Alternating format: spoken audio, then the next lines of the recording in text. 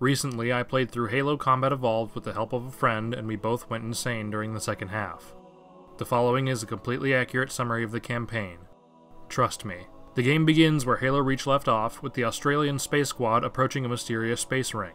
The aliens don't want the ass on the ring, so they send some boarding parties to have a picnic aboard the Pillar of Autumn as a distraction, but everyone's still a little pissed off at them for being bad sports about Planet Australia, so Captain Exposition wakes us up from our nap early. Dustin Echoes, John's imaginary friend, shows up next to him, and it turns out that when you're playing co-op, the host is actually the fake Master Chief, so I'm the hallucination from waking up early out of stasis. After our tour guide explodes, we're left to wander about the ship on our own and stumble our way to the bridge, where Captain Exposition lets us know that we have to join in for the fight of our lives because he's going to immediately crash the ship on the ring. He hands us a pistol that he doesn't keep loaded for reasons. It's just a prop to intimidate the bridge crew, I suppose. He's like, make the fucking blind jump, Marie! And he's like, but I don't know how to do that! I'm really a pacifist. Then we make our way off the ship by murdering every single alien between us and the escape pod because our brain damage has thrown us into a homicidal rage. A Marine just now notices that the ship that's been fired at for the past 10 minutes has taken some damage, and it careens past us as we get closer to the ring. Our pilot wasn't certified to crash land an escape pod, so everyone inside is killed when we slam into the ground because we don't take a seat and just ping-ponged around the inside of the cabin.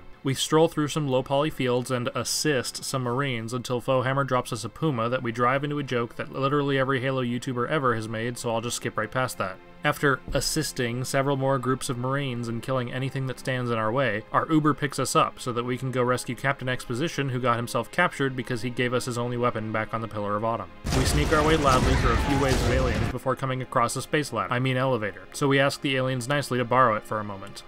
Just kidding, we murdered it. After inviting along some cannon fodder, friends, we take the elevator and then spend the next 20 minutes dying our way through copy-pasted hallways so that we can rescue Captain Exposition, listen to him exposition dump, and then run back through the same hallways. There's a time jump, and now we're riding in the back of an Uber getting ready for an assault on the... No, hang on, that's the next level. Getting ready to play the best level in the entire franchise. We touch down on the beach and slaughter some tourists before regrouping to try to shove a warthog into a place it definitely wasn't meant to go because it's a Halo game. Then we die, so we just walk instead. After unlocking the door, we commandeer another warthog that the Marines definitely weren't going to be using anytime soon, and shove that one into a place that it definitely wasn't meant to go because we're still playing a Halo game. I try skipping a section by falling down and do it on the first try. First try. First try. First try. First try. First try. Cortana lets us know that she's located the location of the next location, so we can make our way back outside and get an Uber ride there. Turns out it's underground, so our Uber driver just drops us off wherever, and then we have to walk the rest of the way just to make our day miserable. After dying our way to the control room,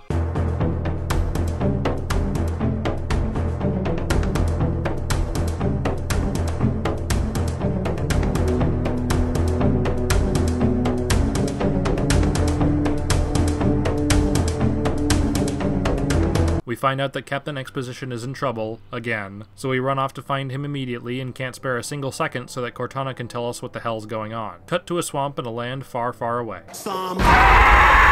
The aliens are running away from something lurking in the dark, but we're not really concerned because we're a 7-foot-tall walking tank and a hallucination of a 7-foot-tall walking tank. We creep our way through the fog and head into an abandoned theater because the last time anyone set foot in one was over 9 months ago in March. We come across an employee that was accidentally locked in before it closed, and he's gone a little crazy, so we ask him politely to calm down. It turns out that less employees made it out than we had thought, and we watch a recording of what the heck is going on, only to find out that all of the theater's popcorn has mutated into angry, flesh-eating zombie spores, and that Captain Exposition is almost definitely dead from being eaten. We fight our way back outside and meet the mascot of the company that took over the Halo series in 2011, and it starts to make a lot of sense why Halo went downhill after that. 343 Industries steals us from our Marine buddies and just leaves them to die, so that we can run through a library because we're sure as hell not going to try reading anything because everything looks really blurry due to the brain damage from cryo. And now we get to slog through the library.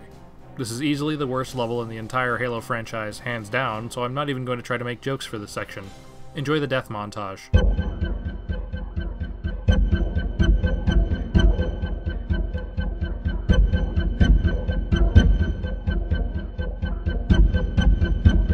Oh my god, there's somebody carrier 4. I'm at 1 health. Oh god, please. Oh god. No, my dad.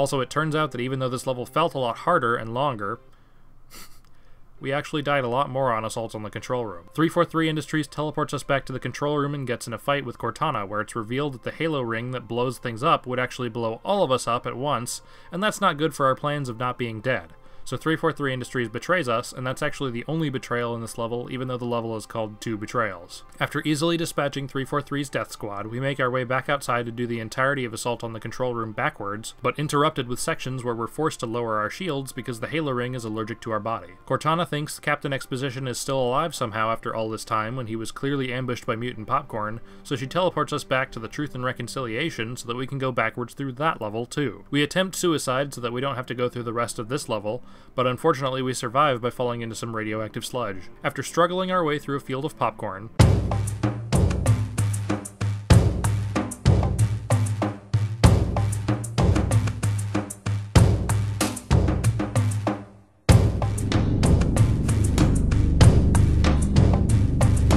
we take the same elevator from earlier and go back through the same exact hallways as we did in this mission the last time, and finally catch up to Captain Exposition, who looks a little bit more like a baked potato than a ship captain. We smash his head completely in so that we can take his vaccine microchip and plug it into our head to listen to the captain's bootleg MP3 collection. We steal a Banshee and fly off to the last repeat level, where we go backwards through the Pillar of Autumn that looks surprisingly intact for having crash-landed into a desert. After crashing into the Pillar of Autumn for shits and giggles, You did that on purpose, didn't you? we slaughter our way through a bunch of squatters that try to take refuge inside the ship. We make it to the bridge and plug Cortana back into it, but 343 Industries shows up and tries to kill us, so we hatch a plan to throw comically large grenades into the ship's reactor to blow up Halo so that the aliens can't have fun with their giant hula hoop, and 343 Industries can cry about their blown up death laser for 2 more games. After blowing up the reactor, we take an elevator to a room full of Pumas that we use to drive 3 kilometers horizontally across the Pillar of Autumn, stopping briefly on a small bridge that a spaceship has for some reason, so that we can watch our Uber get shot down by empty Banshees. Surprisingly, we actually drive through this whole section without flipping the Warthog over once, and even earn the achievement for doing it because we'd actually never done that before. I die at literally the last possible second before the end, but luckily Heaven is able to get to the trigger and we finish the game. John takes the longsword and flies off Halo, where Cortana remarks that we left Dust and Echoes behind, but that's okay because just like Johnson, he survives and we'll see him again in Halo 2.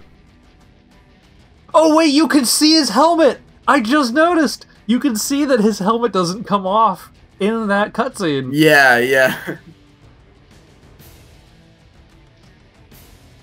Game over.